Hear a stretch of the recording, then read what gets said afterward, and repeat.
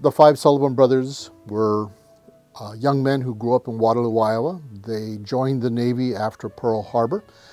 They joined the Navy together on the agreement by the Navy that they would be able to serve on the same ship. You know, their motto was that they stuck together. So looking at my dad and my uncles, I can understand why they wanted to be together, or any siblings would want to be together. They joined the Juno, the USS Juno, a light cruiser, on Valentine's Day, 1942.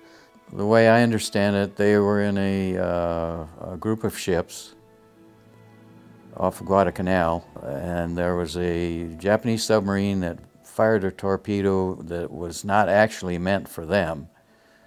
It was meant for the San Francisco, I think it was called, and it missed the San Francisco and hit the Juno, which is a light cruiser which they were aboard, and it hit right in the magazine where all the ammunition is, and the ship just exploded. And the only people that survived were the ones that happened to be on deck. The rest of them were just immediately gone. And they were lost at sea in November 13th, 1942. To me, they were heroes, and I just felt like they did it, I wanted to do it. I can't tell you why, but I felt that it was my calling to go into the Navy. My dad and my uncles were in the Navy, so I felt that I should go too. Of course, I wasn't a hero, but...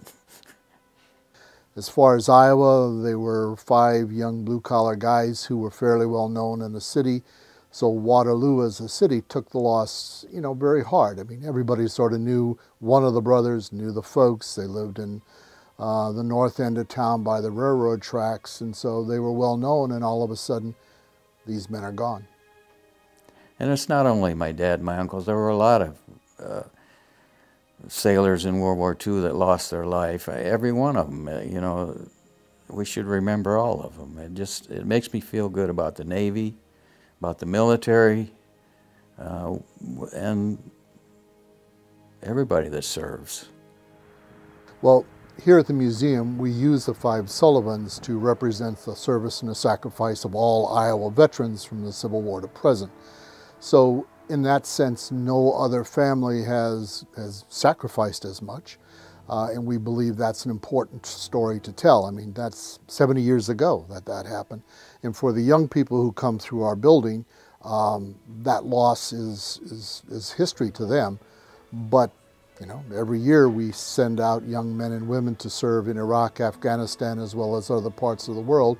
That sacrifice in terms of being gone and that sacrifice in terms of losing family members is still there. And so it's a reminder that whether it's one individual or whether it's five individuals, we are still putting people in harm's way.